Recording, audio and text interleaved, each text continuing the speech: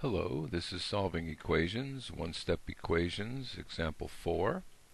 In this example, we have a number divided by 4 equals 5, and they want to know what the answer is. Well, if you think about it, we need a number, and we're going to divide by 4, and that answer is 5. Well, it's 20 divided by 4, that's 5. So the answer is 20. Now, in algebra, you can do whatever you want to both sides of the equation. So since this is divided by 4, the way to show this in algebra is to multiply by 4.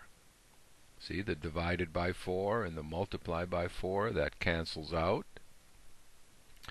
And if we do it to this side, we have to do it to the other side, and in that way we get x equals 20.